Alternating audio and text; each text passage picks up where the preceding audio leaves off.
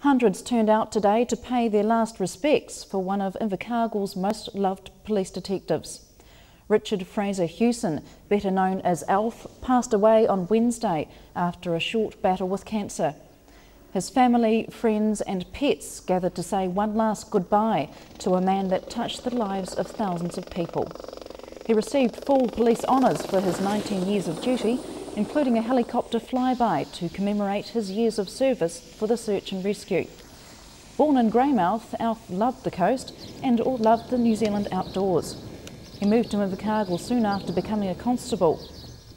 Ex-District Commander Tommy Thompson spoke at the funeral, describing Alf as a highly motivated, dedicated detective who was respected by colleagues and criminals alike. Alf is survived by his wife Kathy and three children, Jackie and Andy.